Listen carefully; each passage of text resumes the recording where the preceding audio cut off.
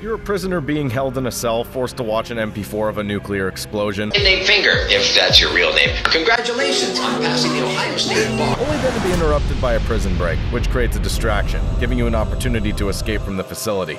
All units were under attack by unknown elements. Execute Operation Bright Star immediately. I hate when games start with a walking simulator stealth section, however, here it feels fitting. Then we are introduced to your first ability, which is going invisible. The only way you can sneak past the security guards looking for you. After sneaking past a few corridors, you find a weapon and fight off the hordes of enemies chasing us. And they are unforgiving, stopping at nothing just to kill you. Whoever captured you here doesn't want you leaving. The guns feel incredible to handle, despite the fact that you can't ADS, with pistols being the most consistent weapon.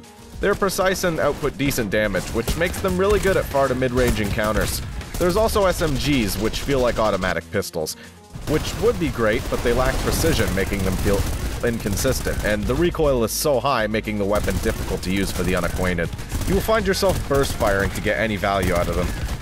There's also rifles, which have the same problem as SMGs, but output far more damage, making them more viable. With the only drawback is how scarce their ammo can be sometimes, and keep in mind that you can only hold on to 2 weapons at once, so running out of ammo can place you in bad situations. By far the best weapon is the shotgun, with incredible damage and forgiving spread, making it the best mid-range gun by far. It also has a stun effect that is effective at mid-range as well.